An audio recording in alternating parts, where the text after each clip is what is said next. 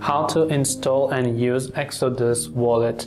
If you want to install and also use the Exodus wallet, it is very simple to do so.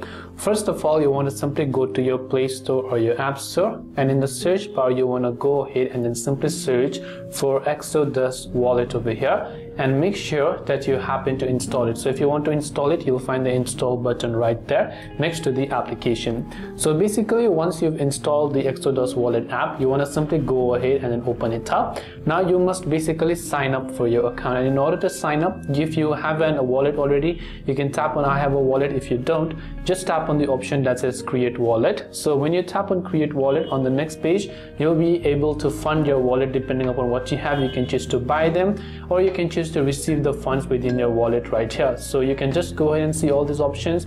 You can simply choose what you want to fund it with. Let's say you want to fund with Bitcoin, you select that. You can simply choose to see the value of Bitcoin and be able to use Exodus wallet in that way.